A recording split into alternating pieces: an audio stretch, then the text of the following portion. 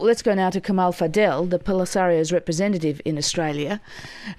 Kamal, welcome to Breakfast. Thank you, Fran. Kamal, you saw the film last night. What's your response? I did see the film last night. I'm very surprised and shocked by the allegations. I find the film is really misleading, particularly in the terms of the translation and subtitles from the local language into English. A lot of what people are saying is not what is reflected in the subtitles. Well, just in terms of what's shown on the film, there were, as Violetta mentioned there, or Dan mentioned there, several young men who travelled, apparently according to the movie, several thousand miles to come and tell their story again. So determined were they to tell about the slavery suffered by their people. Those young men went there, they told me, by invitation of Dan and Violetta, who gave them the money and who bought a car for them and asked them to come to Mauritania in order for them to film them in Mauritania. And they asked them to say things that they said on the film. They are on the record, on camera, saying all of these in detail, and it will come out to light soon. So you're saying they're lying in the film?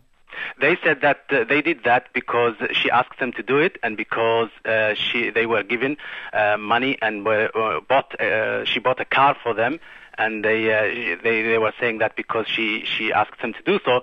But also, even what they said in Mauritania is taken out of context and also is mistranslated. Do you believe there's any kind of slavery in the camps at the level of, for instance, marriages having to be approved by the white Arab owners?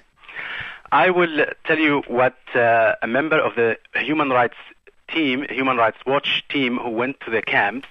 Human Rights is a very reputable and respected organization based in America, and when they heard of these allegations, they sent a team who speak the local language and spent a long time in the camps interviewing the same people that Violetta referred to them. And they wrote, "We did not find evidence of forced labor. Certainly not of slavery of the kind one imagines in, say, the 19th century USA context. We found no evidence of domestic labor either during our visit to the camps." So this is very clear, and the Human Rights Watch produced a report of over 200 pages. What they said. But the Human Rights Watch also said, in terms of the testimony they heard, that there was testimony about vestiges of slavery that continue, and it did go to the notion of the owner's ability to grant or withhold consent for a slave woman's marriage. Do you accept that? That is said in a different way. What they said vestiges, and they said that this practice is related to religion, and what happens is that women who, every Sahrawi woman, no matter what color or creed she is from, is by culture or tradition is requested to be given away by someone. If her father is not available, she asks her uncle or someone from her family to give her, not permission, but to give her away to her new husband. All right. And that some of the people who had that relationship with coming from all times with a certain family, they require that. But this is not required if the woman goes to court and wants to do a marriage that way in Western Sahara and in the refugee camp. Let me ask you about Fatim's case. You brought Fatim out here. I'll ask you about that in a moment. But there she is. She was taken away from her mother as a 3-year-old to live in the camp. What is that, if not slavery? Okay, Fran, Fatim was not taken away from her mother. Fatim was playing with a neighboring kid where her mother left her with Daidu, the adoptive mother, and her mother went to another town called Smara in Western Sahara. Suddenly, the Moroccan invasion took place, and the bombardment of the city they were on was happening. Daidu, the adoptive mother, took Fatim with her, along with 165,000 refugees. This is not a unique case. A lot of Sahrawis, many children, were separated from their parents because of the conflict. People were separated from their sister and mother, and all the families are separated. Personally, I have left members of my family in occupied Western Sahara. So what happened is that Fatim, her mother is in constant contact with her, and she never said on the film that Fatim was taken away from her or that they were slaves. Her sister never said that in the film.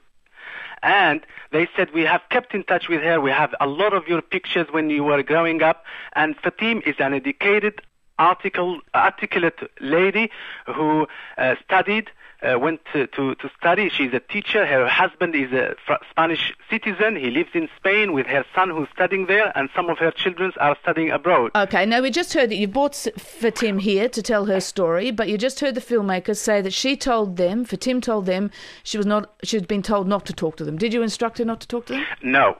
We did not, and I'm not aware that they even greeted her or said anything to her last night. We did not bring her here ourselves.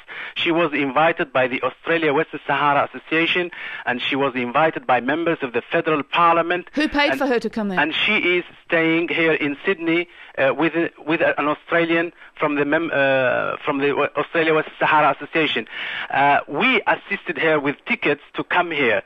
And I am surprised that the filmmakers are not happy, and they don't want to see her here, and they don't like to hear her talking to the media about her situation. Okay. I thought that there is freedom of speech here, and this is a democratic country where everyone can speak. Okay, Kamal, we must leave it there. Thank you very much for joining us on Breakfast. Thank you. Kamal Fadel is a representative of the Polisario in Australia, and the film we're talking about, which has caused all this controversy, is a film called Stolen.